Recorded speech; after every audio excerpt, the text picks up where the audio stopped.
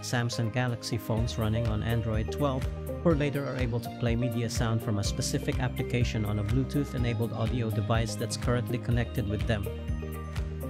You just need to enable one of the built-in features in your phone. So in this video, we will show you how to enable separate app sound on your Galaxy Z Flip 4. But before we move on, please like and share our videos so we can help other users who might have issues with their device. Now going back to our topic, here's how it's done. Launch the Settings app on your Galaxy phone to get started. While in the Settings app menu, tap Sounds and Vibration. Doing so opens a new window with built-in audio features and relevant options. Scroll to find and tap Separate App Sound from the given options. The Separate App Sound menu opens next. Here, you can see the switch to enable the feature. To activate the feature immediately, tap to enable the Turn On Now switch. A pop-up window will show up beneath the screen. Read the pop-up message, then tap Select to continue.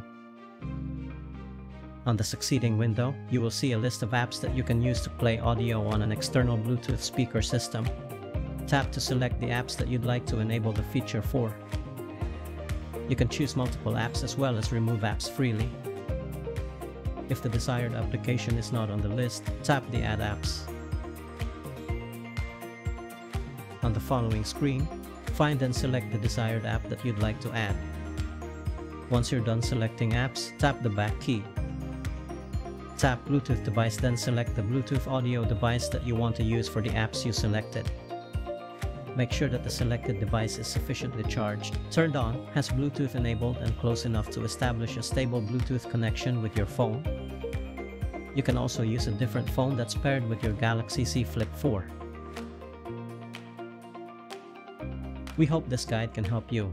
You may subscribe to our channel to support us or click one of our videos to continue watching. Have a great day.